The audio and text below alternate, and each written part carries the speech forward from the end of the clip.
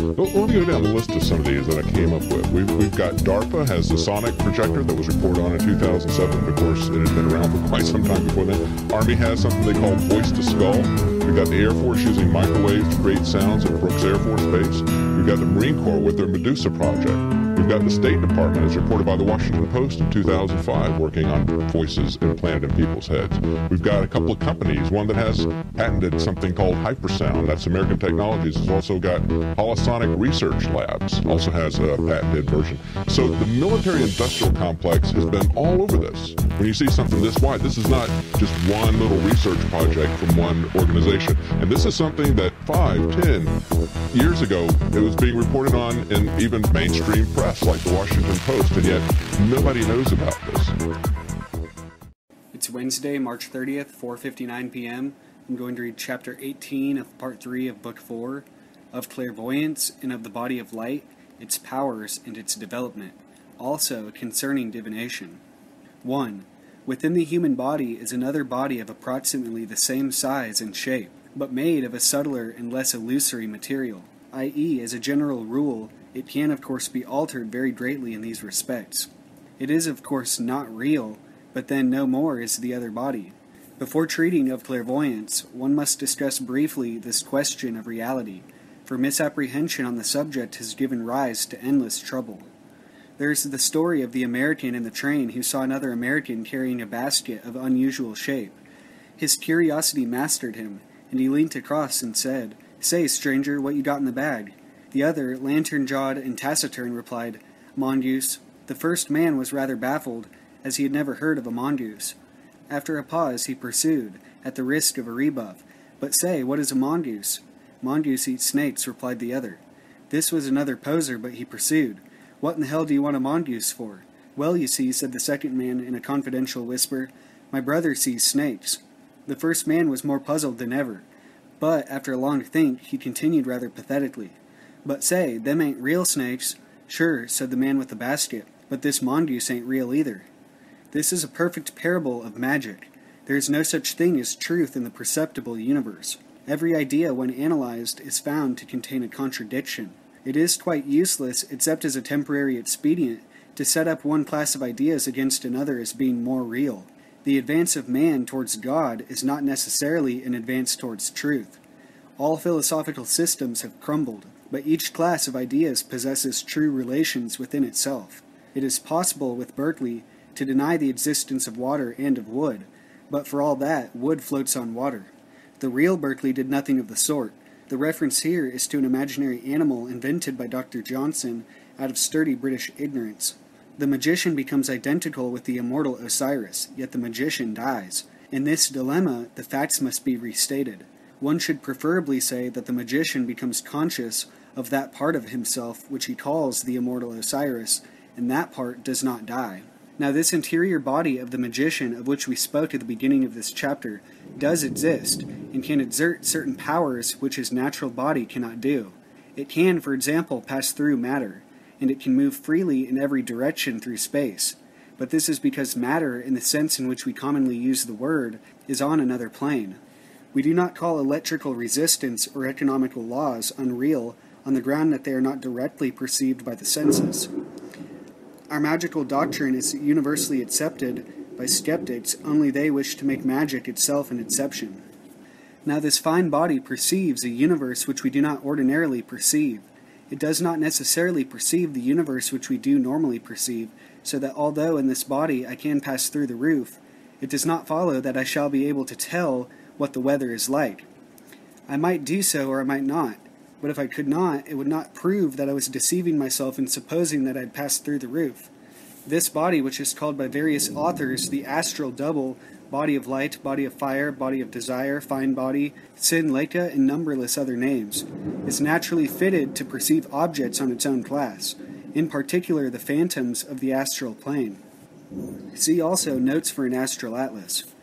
There is some sort of vague and indeterminate relation between the astrals and the materials, and it is possible with great experience to deduce facts about material things from the astral aspect which they present to the eyes of the body of light. This is because there is a certain necessary correspondence between planes, as in the case of an Anglo-Indian's liver and his temper. The relation appears vague and indeterminate only insofar as one happens to be ignorant of the laws which state the case. The situation is analogous to that of the scientists before the discovery of the law of combining weights, etc. This astral plane is so varied and so changeable that several clairvoyants looking at the same thing might give totally different accounts of what they saw, yet they might each make correct deductions. In looking at a man, the clairvoyant might say, "The lines of force are all drooping." The second, "It seems all dirty and spotty." A third, "The aura looks very ragged." Yet all might agree in deducing that the man was in ill health. In any case, all such deductions are really unreliable. One must be a highly skilled man before one can trust one's vision. A great many people think that they are extremely good at the business, when in fact they have only made some occasional shrewd guesses, which they naturally remember in the course of hundreds of forgotten failures. The only way to test clairvoyance is to keep a careful record of every experiment made. For example, Frater O.M. once gave a clairvoyant a waistcoat to psychometrize. He made 56 statements about the owner of the waistcoat. Of these, 4 were notably right, 17, though correct, were of that class of statement which is true of almost everybody. The remainder were wrong. It was concluded from this that he showed no evidence of any special power. In fact, his bodily eyes, if he could discern tailoring, would have served him better, for he thought the owner of the vest was a corn chandler instead of an earl as he is. The magician can hardly take too much trouble to develop this power in himself.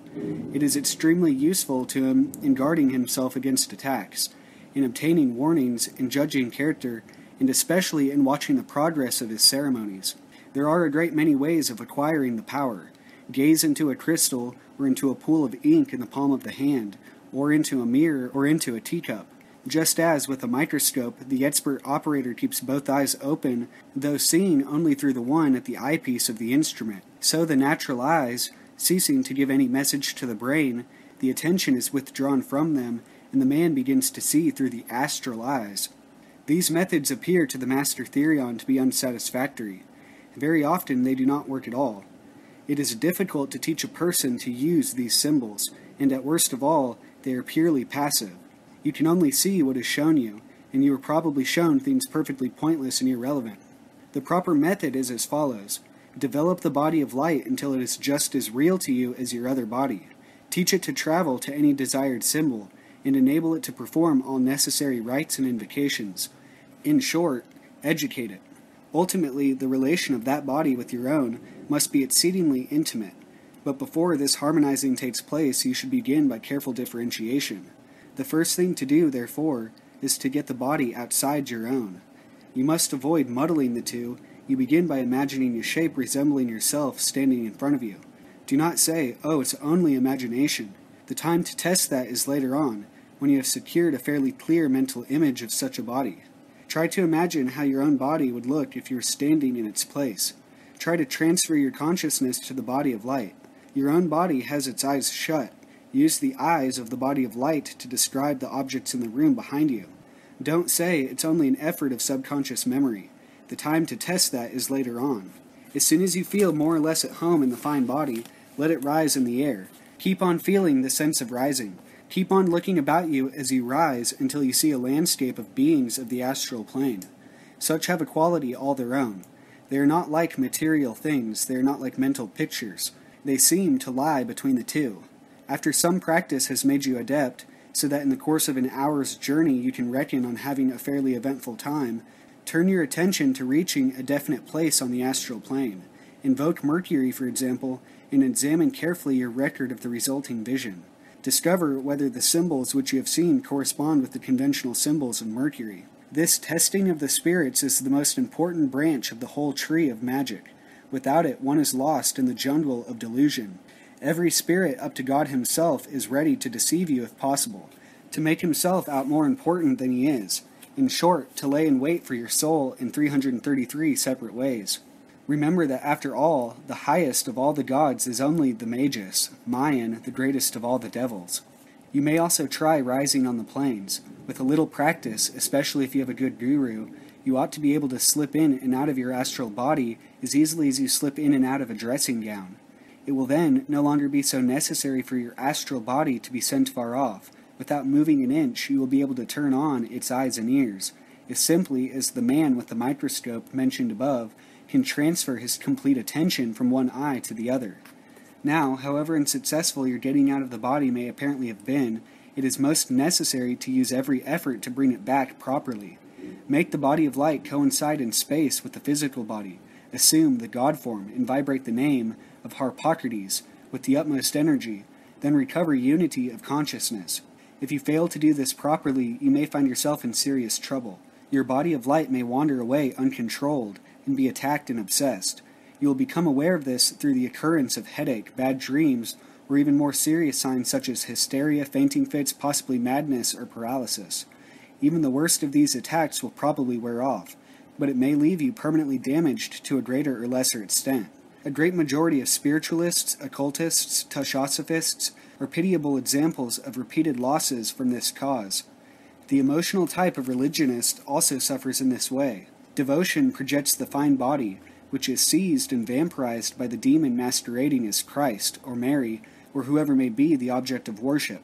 Complete absence of all power to concentrate thought, to follow an argument, to formulate a will, to hold fast to an opinion or a course of action, or even to keep a solemn oath, mark indelibly those who have thus lost parts of their souls. They wander from one new cult to another, even crazier. Occasionally, such persons drift for a moment into the surroundings of the Master Therion, and are shot out by the simple process of making them try to do a half-hour's honest work of any kind. In projecting the astral, it is a valuable additional safeguard to perform the whole operation in a properly consecrated circle. Proceed with great caution then, but proceed. In time, your body of light will be as strong against spirits as your other body against the winds of heaven. All depends upon the development of that body of light. It must be furnished with an organism as ramified and balanced as its shadowy brother, the material body. To recapitulate once more then, the first task is to develop your own body of light within your own circle, without reference to any other inhabitants of the world to which it belongs. That which you have accomplished with the subject you may now proceed to do with the object. You will learn to see with your astral eyes the astral appearance of material things. And although this does not properly belong to pure clairvoyance, one may here again mention that you should endeavor to the utmost to develop and fortify this body of light. The best and simplest way to do this is to use it constantly, to exercise it in every way. In particular, it may be employed in ceremonies of initiation or of invocation, while the physical body remains silent and still. In doing this, it will often be necessary to create a temple on the astral plane. It is excellent practice to create symbols. This one precaution is needed. After using them, they should be reabsorbed. Having learned to create astral forms, the next step is to influence forms already existing, and this will be at first very difficult. Phantasmal and fleeting as the astral is in general, those forms which are definitely attached to the material possess enormous powers of resistance, and it consequently requires very high potential to influence them. Their material analogues seem to serve as a fortress. Even where a temporary effect is produced, the inertia of matter draws it back to the normal. Yet the power of the trained and consecrated will in a well-developed astral body is such that it can even produce a permanent change in the material upon whose body of light you are working. E.g., one can heal the sick by restoring a healthy appearance to their astral forms. On the other hand, it is possible so to disintegrate the body of light even of a strong man that he will fall dead. Such operations demand not only power but judgment. Nothing can upset the sum total of destiny. Everything must be paid for the uttermost farthing. For this reason, a great many operations theoretically possible cannot be performed. Suppose, for example, you see two men of similarly unhealthy astral appearance. In one case, the cause might be slight and temporary. Your help suffices to restore him in a few minutes. The other, who looks no worse, is really oppressed by a force incalculably greater than you could control, and you would only damage yourself by attempting to help him. The diagnosis between the two cases could be made by an investigation of the deeper strata of the astral, such as compose the causal body. A body of black magicians under Anna Kingsford once attempted to kill a vivisector who was not particularly well known, and they succeeded in making him seriously ill. Anna Kingsford, so far as her good work is concerned, was only the rubber stamp of Edward Maitland. But in attempting the same thing with Pasteur, they produced no effect whatsoever, because Pasteur was a great genius, an adept in his own line far greater than she in hers, and because millions of people were daily blessing him. It cannot be too clearly understood that magical force is subject to the same laws of proportion as any other kind of force. It is useless for a mere millionaire to try to bankrupt a man who has the Bank of England behind him. To sum up, the first task is to separate the astral form from the physical body. The second, to develop the powers of the astral body, in particular those of sight, travel, and interpretation. Third, to unify the two bodies without muddling them. This being accomplished, the magician is fitted to deal with the invisible. 2. It is now useful to continue with considerations of other planes, which have commonly been classed under the astral. There is some reason for this, as the delimitations are somewhat vague. Just as the vegetable kingdom merges into the animal, and as the material plane has beings which encroach upon the boundaries of the astral, so do we find it in the higher planes. The mental images which appear during meditation are subjective, and pertain not at all to the astral plane. Only very rarely do astral images occur during meditation. It is a bad break in the circle as a rule when they do. There is also a magical plane. This touches the material and even includes a portion of it. It includes the astral, chiefly a full-blooded type of the astral. It reaches to and includes most, if not all, of the spiritual planes. The magical plane is thus the most comprehensive of all. Egyptian gods are typical inhabitants of this plane, and it is the home of every adept. The spiritual planes are of several types, but are all distinguished by a reality and intensity to be found nowhere else. Their inhabitants are formless, free of space and time, and distinguished by incomparable brilliance. There are also a number of subplanes, as for example the alchemical. This plane will often appear in the practice of rising on the plains. Its images are usually those of gardens curiously kept, mountains furnished with peculiar symbols, hieroglyphic animals, or such figures as that of the Hermetic Arcanum, and pictures like the Gold Seekers in the Massacre of the Innocents of Basil Valentine. There is also a unique quality about the alchemical plane which renders its images immediately recognizable. There are also planes corresponding to various religions past and present, all of which have their peculiar unity. It is of the utmost importance to the clairvoyant or traveler in the fine body to be able to find his way to any desired place, and operate therein as its ruler. The neophyte of AA is examined most strictly in this practice before he is passed to the degree of Zelator. In the rising on the plains, one must usually pass clear through the astral, a long way for some people, to the spiritual. Some will be unable to do this. The fine body, which is good enough to subsist on lower planes, a shadow among shadows, will fail to penetrate the higher strata. It requires a great development of this body, and an intense infusion of the highest spiritual constituents of man, before he can pierce the veils. The constant practice of magic is the best preparation possible. Even though the human consciousness fails to reach the goal, the consciousness of the fine body itself may do so. Wherefore, whoso travels in that body on a subsequent occasion may be found worthy, and its success will again react favorably on the human consciousness, and increase its likelihood of success in its next magical operation. Similarly, the powers gained in this way will strengthen the magician in his meditation practices. His will becomes better able to assist the concentration, to destroy the mental images which disturb it, and to reject the lesser rewards of that practice which tempt and too often stop the progress of the mystic. Although it is said that the spiritual lies beyond the astral, this is theoretical. The advanced magician will not find it to be so in practice. The Honorable Bertrand Russell's Principia Mathematica may be said to lie beyond Colenso's School Arithmetic, but one can take the former book from one's shelves, as everyone should, and read it without first going all through the latter again. He will be able, by suitable invocation, to travel directly to any place desired. In Liber 418, an example of perfection is given. The adept who explored these ethers did not have to pass through and beyond the universe, the whole of which yet lies within even the inmost 30th ether. He was able to summon the ethers he wanted, and his chief difficulty was that sometimes he was at first unable to pierce their veils. In fact, as the book shows, it was only by virtue of successive and most exalted initiations undergone in the ethers themselves that he was able to penetrate beyond the 15th. The guardians of such fortresses know how to guard. The Master Therion has published the most important practical magical secrets in the plainest language. No one, by virtue of being clever or learned, has understood one word, and those unworthy to have profaned the sacrament have but eaten and drunken damnation to themselves. One may bring down stolen fire in a hollow tube from heaven, as the Master Therion indeed has done, in a way that no other adept dared to do before him, but the thief, the Titan, must foreknow and consent to his doom, to be chained upon a lonely rock, the vulture devouring his liver for a season, until Hercules, the strong man armed by virtue of that very fire, shall come and release him. The Titan, whose number is a number of a man, 666, unsubdued, consoled by Asia and Panthea, must send forth constant showers of blessing, not only upon man whose incarnation he is, but upon the tyrant and the persecutor. His infinite pain must thrill his heart with joy, since every pang is but the echo of some new flame that leaps upon the earth lit by his crime. For the gods are the enemies of man. It is nature that man must overcome ere he enter into his kingdom.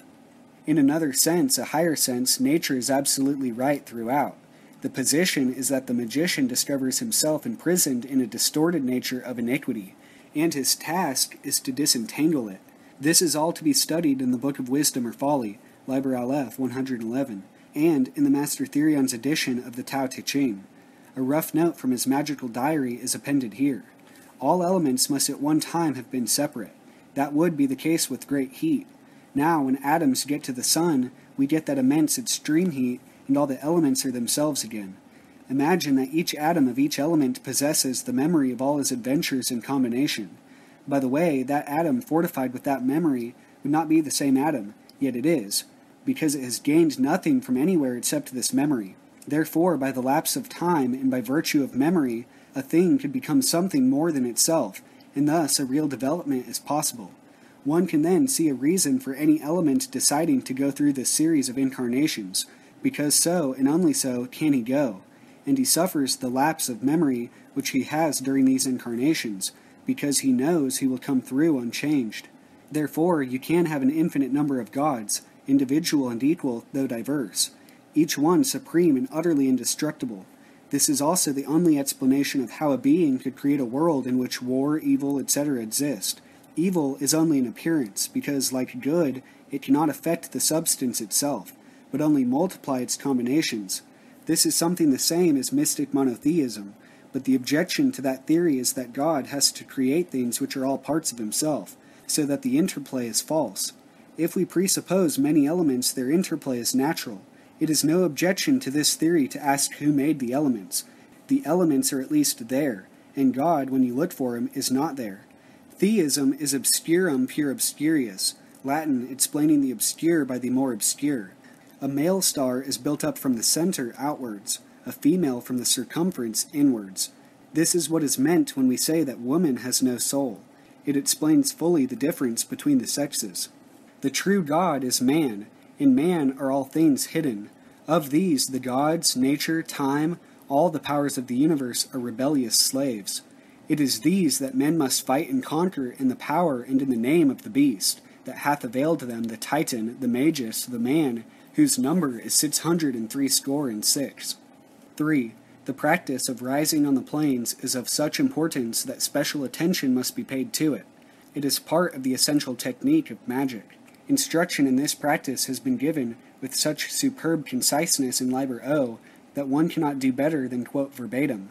1. The previous experiment has little value and leads to few results of importance. The previous experiment referred to in the first sentence is the ordinary astral journey, but it is susceptible of the development which merges into a form of dharana concentration, and as such may lead to the very highest ends. The principal use of the practice in the last chapter is to familiarize the student with every kind of obstacle and every kind of delusion, so that he may be perfect master of every idea that may arise in his brain, to dismiss it, to transmute it, to cause it instantly to obey his will.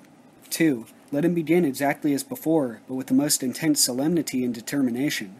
3. Let him be very careful to cause his imaginary body to rise in a line exactly perpendicular to the earth's tangent at the point where his physical body is situated, or, to put it more simply, straight upwards. 4. Instead of stopping, let him continue to rise until fatigue almost overcomes him. If he should find that he has stopped without willing to do so, and that figures appear, let him at all cost rise above them. Yet though his very life tremble on his lips, let him force his way upward and onward. Let him continue in this so long as the breath of life is in him. Whatever threatens, whatever allures, though it were Typhon and all his hosts loose from the pit and leagued against him, though it were from the very throne of God himself that a voice issues bidding him stay and be content, let him struggle on, ever on. 6. At last there must come a moment when his whole being is swallowed up in fatigue, overwhelmed by its own inertia. Let him sink when no longer can he strive, though his tongue be bitten through with the effort and blood gush from his own nostrils, into the blackness of unconsciousness, and then, on coming to himself, let him write down soberly and accurately a record of all that hath occurred, a record of all that hath occurred. Of course, the rising may be done from any starting point. One can go, for example, into the circle of Jupiter, and the results, especially in the lower planes, will be very different to those obtained from a Saturnian starting point. The student should undertake a regular series of such experiments, in order to familiarize himself not only with the nature of those different spheres, but with the inner meaning of each. Of course, it is not necessary in every case to push the practice to exhaustion, as described in the instructions, but this is the proper thing to do whenever definitely practicing, in order to acquire the power of rising. But having obtained this power, it is, of course, legitimate to rise to any particular plane that may be necessary for the purpose of exploration, as in the case of the visions recorded in Liber 418, where the method may be described as mixed.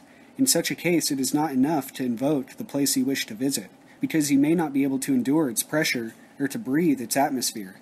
Several instances occur in that record where the seer was unable to pass through certain gateways or to remain in certain contemplations. He had to undergo certain initiations before he was able to proceed.